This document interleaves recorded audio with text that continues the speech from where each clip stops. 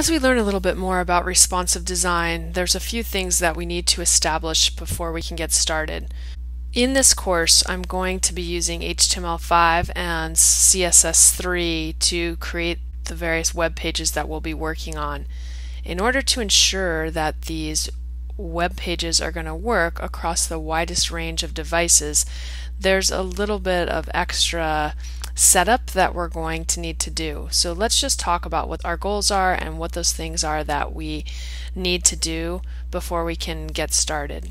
In this course, we're going to be creating our responsive layouts from scratch. So we'll be actually working in code as we create the various web pages, CSS files, and other items that we might need for our final examples that we'll be using in this class. When you're using HTML5 syntax, you need to provide support for older browsers. By utilizing some JavaScript and in some cases augmenting your CSS slightly to ensure fallback content for browsers that don't support some of the CSS3 functionality, you can safely use things like RGBA colors, text shadows, box shadows, media queries, and other items that are part of CSS3 specification. We'll be looking at these as we progress through this course, but let's talk a little bit first about HTML5.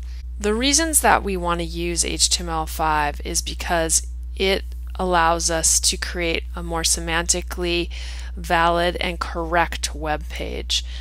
So prior to using HTML5, we did a lot of work with divs, and divs don't really mean anything to screen reader or a search engine or something that comes to your page and is essentially blind. They're not seeing the content on the page. So using semantically correct tags is going to make your web page much more meaningful. HTML5 elements have better semantic value. When the architects of HTML5 decided on what names to assign to new elements, they didn't just kind of create them out of the air. They actually polled professional designers and developers, and they asked them and they polled what class and what ID names did you use most often in your layouts. The most popular names were things like header, footer, nav, and so on and so forth. So that's essentially where the tag names came from. If you want to get more information on HTML5 tags, you can go ahead and reference the developers.whatwig.org website. This has all kinds of information on HTML5. It's updated constantly. So for instance, if I wanted to find out more about the nav tag, I could go ahead and type nav in the search box. As I hit return, it'll give me all sorts of information. So if I want to learn more about the nav element, it lets me know what the nav element is about, and you can read through this. There's tons of information on this page, but this is a great resource for you to reference. This is developers.whatwig.org is the URL. Another benefit of using HTML5 tags is that your code is more organized. So if I open someone else's web page and they've used HTML5, it's going to be much easier for me to actually read through the page and understand what's going on. Another benefit is accessibility. When you use HTML5 syntax, you're going to create a meaningful document outline. The document outline is going to improve the accessibility of your page, especially for screen readers. The use of HTML5 elements can also improve search engine optimization. Search engines like being able to categorize the content that's on the page in order to give it weight or preference, and the specificity of HTML5 tags are going to allow that to happen. We're going to be looking at this page, which we'll ultimately be building in this class. This is a responsive layout. And if I resize the page, you can see that the content is going to flow into a different formation. So it goes from what in essence is a 3-column layout down to a 2-column layout, and This is actually an alternate 2-column layout, and finally it goes to a 1-column layout, so all the content's here. The navigation is moving to the bottom, etc., etc. So we're going to go ahead and talk more about this page specifically a little bit later on. Here is just the base code for that particular page, and this has been coded up using HTML5, so we'll just kind of look at some of these tags and go through this quickly. I'm declaring the doc type as just HTML, which is what you need to do in order to use HTML5. And then you can see that I start off by using a div right here. This div has a class of container. It is going to be the containing div. When you're using something that doesn't really affect the document outline, divs are still recommended. So we'll still use divs for things that aren't really outlining anything specifically on the page. The rest of the page, though, uses HTML5 tags. So here I have a header. The header contains a link and an image of the logo. Then I have a section. The first section that we have right here contains an article, and this is just a couple of paragraphs that kind of describe what the website's about. Then I have another section called promo wrap, which contains my promotional items. So this contains a series of articles that contain headlines, figure tags, which contain images, and then paragraphs of information. And you can see that just kind of repeats itself as we go down the list. So if we jump back into our page, this right here is my header with the logo right here. Then I have the first section, which is these 2 paragraphs, and then I have this kind of promo wrap section, which is these 3 columns of content, and each of these columns of content are contained in their own article tag. And then I have a footer tag down at the bottom, which just pretty much has the copyright information, and you can see that that resides within a footer tag. And then here's my navigation. My navigation is located in the bottom of the page, but you can see that when the page is in the browser, at least at the large view, the navigation appears at the top of the page. When my page is resized to be smaller, the navigation eventually jumps down to the bottom of the page, and we'll learn how to do this during this course. But right now, I just want to talk about the HTML5 tags. So this is a quick outline of my page. Since this class is not an HTML5 class, I'm not going to get specifically into these things, but this is a very common way that you would create a website. It's common that you would have a nav tag and then create a list inside it, an unordered list, which contains your navigational elements. Article tags, like we're using throughout the page, are used to group content that in theory could stand alone. So all of these little bits of content that are within article tags are things that could be repurposed or stand alone. The figure tag, for instance, is a tag that is used to identify graphical objects on the page, photographs, diagrams, illustrations, so on and so forth. Figure tags also can use fig caption tags, which allow you to add a caption to your images, which we're not using in this particular example, but that is something common that you can do. So again, the point of this is that this document is structured so that we can chunk it up for different devices and different screens. But right now, we're creating the purely structural content of the page. And if you're curious, this is what the page currently looks like. I don't have any styles associated with the page. So this is just the straight HTML page, and right now by itself this is a responsive website. Without any CSS, HTML pages are responsive. They work in wide screens, they work in narrow screens. Obviously this is not as visually pleasing as what our final product is going to look like, but in itself it is a responsive website. I basically have some good news and some bad news in regards to HTML5 tags. The bad news is that most older browsers, they don't understand any of these new tags and they don't really know what to do with them. So if they use them, you're probably going to run into layout problems.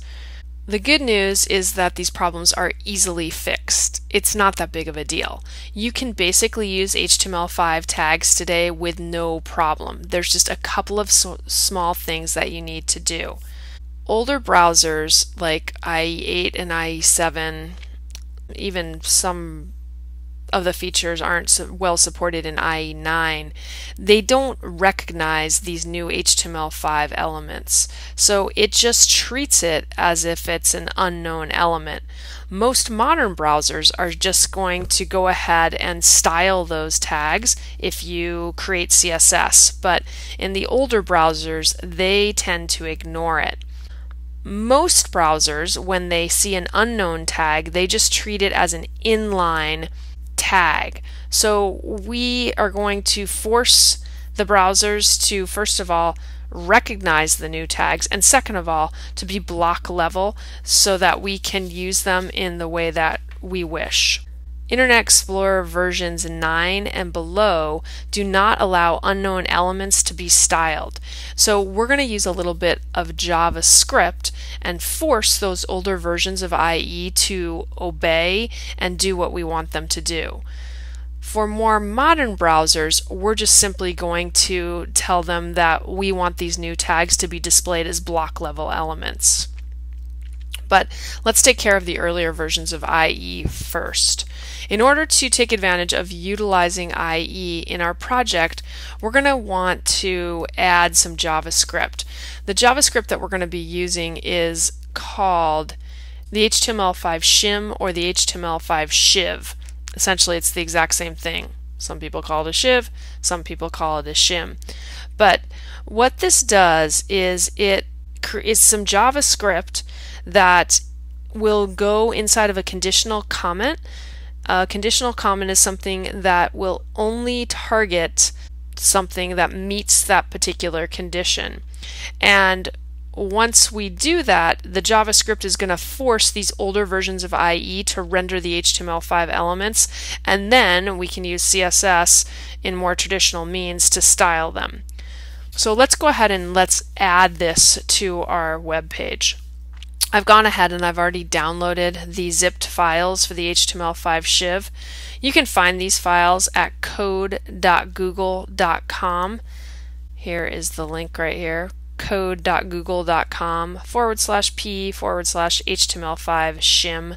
You can also just Google HTML5 shiv or HTML5 shim if you want to get these files, and I will provide them for you in this course as well. I'm going to go back into my document, and what I want to do here is I want to go ahead and add support for these older browsers. If we look on the HTML5 shiv website, you can see that it says insert this little bit of code right here, and we're just going to have to augment the link for the JavaScript file because I placed this inside of my JS folder. So I'm just going to copy this code, and I'm going to go back into my code view. The conditional comment is going to go within the head tag, so here's the head tag right here, and I'm just going to place this underneath my title. I'm just going to paste this in, and you can see that it goes ahead and adds this HTML comment. Okay, so the condition is placed inside of a comment. What this is going to do is that if a modern browser comes along to our web page, it's simply going to treat this as a comment and ignore it. If IE comes, it reads this as a conditional comment, and basically what it says is it says if less than LT, less than IE9, then it's going to include this script, and then we end the conditional comment. So all we need to do is just change the link to our script. My script file is simply in a folder called JS, and then I'm going to go / because the HTML5 shiv is located inside of this particular folder.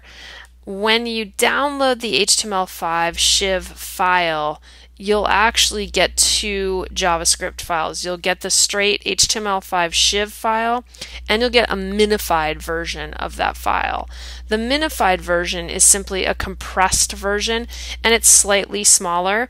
The uncompressed version is about 12 kilobytes, and the minified version is 4 kilobytes.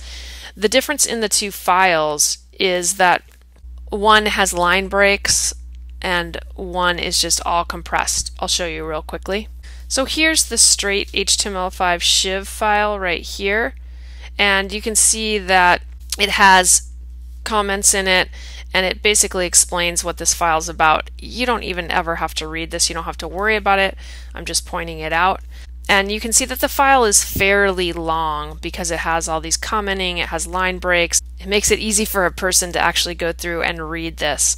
The minified version of the file looks something like this. You can see that it's much shorter, and everything, there's no comments aside from the very first licensing comment. Everything's been compressed down. This would be much harder to read if you understood JavaScript. So the minified version is just a smaller version. We're going to go ahead and we're going to be using the link to the minified version. So I'm just setting a script tag. I'm setting the source to reach this minified version of the JavaScript file. And that's all I need to do. This is going to ensure that if an older version of IE 9 and lower comes to my web page, the support for the HTML5 is going to be there. That's something that you're going to want to include on all of your web pages if you're going to be using HTML5, not just building responsively, but just using HTML5. The next thing that we're going to do is we're going to go ahead and we're going to change how browsers see these HTML5 elements. As I mentioned before, when a browser comes to the page, older browsers anyways, unknown tags are going to be treated as inline. So we want to force them to be block level. Most modern browsers, you could basically include any tag that you wanted. I could make a tag that said a food tag or whatever, and the browser would actually render the content within the food tag. It's not going to understand what the food tag is, but it would render the content. It simply would just treat that information though as inline content. We're going to go ahead and we're going to augment our CSS file so that these things can be treated as block level elements. And here is my CSS file right here. I'm going to go ahead and grab my CSS. The CSS that I'm going to use is simply going to identify all of the HTML5 tags that we might use. So here we have article, aside, some of these we're not using, but I'm just going to keep them in here anyways. Figure, footer, header, nav, section, and then audio, video, canvas, things like that. And I'm just telling them to display as block level. That's all I need to do. Once I do this, I'm going to force any browser that comes to my page to treat these HTML5 tags as block level tags. So we'll go ahead and we'll save our CSS file, and then I'm just simply going to link to my CSS file. So I'll go back to my HTML right here, and we're just going to create a link to our CSS. That's going to go inside of a link tag, and I'm going to go ahead and I'm going to set the rel to style sheet, and then I'm going to go ahead and I'm going to change the href value and point to my style sheet. So my styles are inside of my CSS folder, and the name of my file is just simply called style.css. And this is a self-closing tag, so I'll just close the tag like so. So this creates the link for my style sheet. If I save my page and we refresh it in the browser, nothing is really going to change because I'm previewing this in Chrome, and Chrome is a modern browser that is going to treat the HTML5 elements as block level anyways. These things that I've done are going to ensure that my web page is going to work across the board in those older browsers. It doesn't have to be just a super modern browser.